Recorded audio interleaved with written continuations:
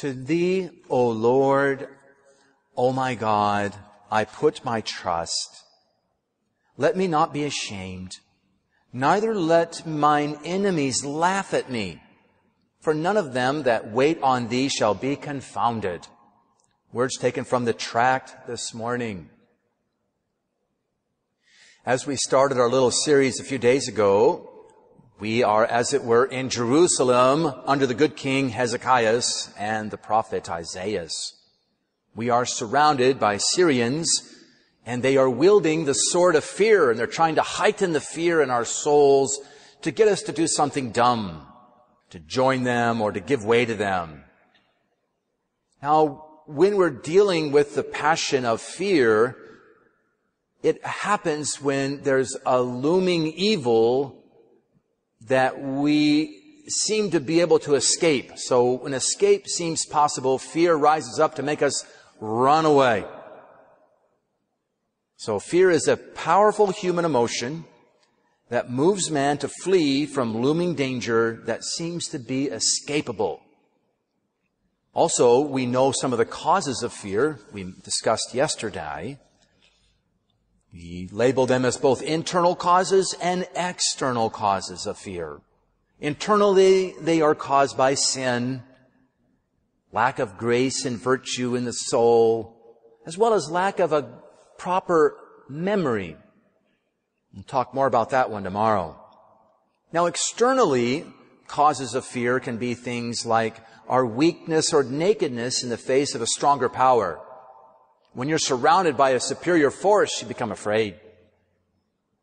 We can also fear looming pain and suffering. We're going to undergo the knife and surgery, we get afraid. As well as forced detachment from things familiar. Family, our friends, our job, our homes. We become afraid of losing what is familiar to us. All these fears, these causes of fear, can rise up and work together to disturb our minds and our hearts. And as we've mentioned, the devil loves to use fear to disturb us, to stir us up so he can go fishing. He likes to fish in troubled waters. Fear is to the devil as honey is to bees. He attracts him. He comes around and tries to manipulate us. It's interesting to look at the communists. They're very skilled at using fear and increasing terror in people. Why? Because they wanted to get people to submit to them. They wanted to corral the people and manipulate them to submit to the system. Thus, they heightened suspicion among people. That was one of the ways they increased fear. Heightened suspicion. They would even say that everything was conspiratorial. It's interesting. The communists would say, no matter what happened, if there was like a sour milk or something, they say, a wrecker is present. Somebody among you is wrecking the situation. Find out who it is. Instead of just human laziness that caused the milk to sour, they would say, somebody's doing this on purpose. That's communism. Heightened suspicion. Raise the fear in people and get them against each other and get them to turn each other in and to hate each other. They would also release criminals among the people or have the criminals control the political prisoners to heighten their fear because they were more apt to use violence and threatening methods. They loved to use criminals. In fact, Stalin himself was a criminal, bank robber, a bomber. Why? To heighten people's fear. Islam loves to use fear to make people what? Submit. What does Islam mean? Submit. People say, oh, Islam is peace. Yeah, when you submit to their system, you become under the thumb and live under fear. You no longer do anything. You're afraid. Communism and Islam have a lot in common. They want you to submit, give in. That's the devil, using terror to corral and manipulate people. So if we feel fear rising up in us, let's be on our guard and not give in to it. Let's stay the course. Whatever is in front of us, it's worldwide and it's inescapable. Let's be like that airplane pilot that stays calm, works with God to bring good out of the situation. And so fear dies down with acceptance of our cross and willingness to do something great for God, even to die a holy and good and even glorious death for Him. Let's take an example, though. In history, one example we could find would be that of Hernan Cortez. Hernan Cortez had these ships full of men. They went to Mexico, and he realized what they were up against. And he burned all the ships, so nobody could escape. And once he burned all the ships, they turned their face toward fighting the Aztecs. And they were well outnumbered and outgunned. Nevertheless, they fought, and they did something glorious for God. They put an end to the human sacrifice happening in Mexico City. That's an example. We sometimes have to burn the ship behind us.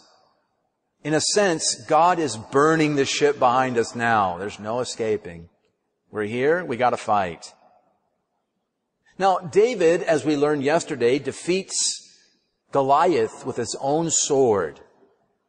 David defeated the sword of fear held by Goliath with the very sword he held. But he had to do it by way of 5 smooth stones, which represents the 5 wounds of Christ.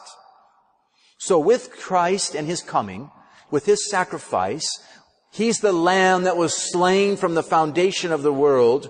We're made friends with God, such that nothing in all of creation can separate us from Him, if only we love Him and serve Him. As St. Paul says so well, who shall separate us from the love of Christ? Shall tribulation, or distress, or famine, or nakedness, or danger, or persecution, or the sword? No, he says, but in all these things we overcome because of Him that hath loved us. We can conquer with these 5 wounds anything that hell and even all of hell combined can throw against us. St. John says, perfect love casts out fear. Perfect love is on the cross. And the more we neglect Him, the more we find ourselves surrounded. Yikes. With Christ's perfect sacrifice, perfect act of love, we unite ourselves to it and submit ourselves to the cross. Nothing is lost and all is gained. As He says, everyone that hath left house or brethren or sisters or father or mother or wife or children or lands for my name's sake shall receive 100-fold and shall possess life everlasting. With Christ's coming, with His perfect act of love on the cross, pain is turned into gain. We can die a glorious death for God. We can make our death count. Our sacrifices and sufferings are made into merits for the treasure of heaven, glorifying God and saving souls. Now, if we are afraid, which is normal human emotion, in the face of looming danger, let's flee, not from the looming danger, but let's flee to the wounds of Christ, to hide there, never to be parted from His side. In the book of Isaiah, it says, our Lord speaking to Isaiah, who was in Jerusalem and was surrounded, I myself will comfort you. Who art thou that thou shouldest be afraid of mortal man and of the Son of Man, who shall wither away like grass? Be not afraid, I'm with you. And finally, from the litany of the saints, we hear these wonderful invocations. From Thy wrath, deliver us, O Lord. From sudden and unprovided death, deliver us, O Lord. From the snares of the devil, deliver us, O Lord. Through Thy cross and passion, deliver us, O Lord. Through Thy death and burial, deliver us, O Lord. Through Thy resurrection, deliver us, O Lord. Once again, if we are afraid, let us flee to the wounds of Christ, to hide there, never to be parted from His side. In the name of the Father, and of the Son, and of the Holy Ghost. Amen.